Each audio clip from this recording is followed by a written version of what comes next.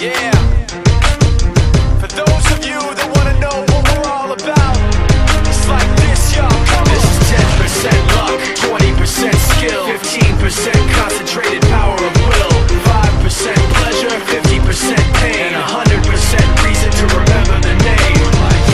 He doesn't need his name up in lights, he just wants to be heard, whether it's the beat of the mic. He feels so unlike everybody else, alone, in spite of the fact that some people still think that they know. But no, he knows the code. It's not about the salary, it's all about reality and making some noise, making a story, making sure his click stays up. That means when he puts it down, Tox picking it up. Let's go. Who the hell is he anyway? He never really talks much, never concerned with status, but still leaving him starstruck. Humble through opportunities given despite the fact that many misjudge him cause he makes a living from writing raps. Put it together himself, now the picture connects. Never asking for someone's help or to get some respect. He's only focused on what he wrote. His will is beyond reach, and now it all unfolds, the skill of an artist. This is 20% skill, 80% beer, be 100% clear, cause Ryu was ill. Who would've thought he'd be the one that set the West in flames? And I heard him wreck it with the crystal method, name of the game. Came back, dropped Megadeth, took him to church. I like Bleach, man. Ryu had the stupidest verses, dude is the truth. Now everybody giving them guest spots and stocks through the roof. I heard he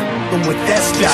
This is 10% luck, 20% skill, 15% concentrated power of will, 5% pleasure, 50% pain, and 100% reason to remember the name. They call him Ryu, he's sick and he's spitting fire. And Mike got him out the dryer, he's hot. Found him in Fort Minor with top, but a f***ing nihilist porcupine. He's the type women wanna be with, and rappers hope he gets 8 years in the making, patiently waiting to blow. Now the record with your notice taking over the globe. He's got a partner in crime, his is equally dope. You won't believe the kind of that comes out of this kid's throat.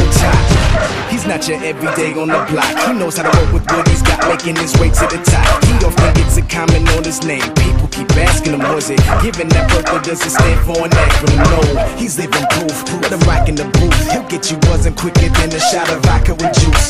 Him and his crew are known around as one of the best, dedicated to what they do and give 100%.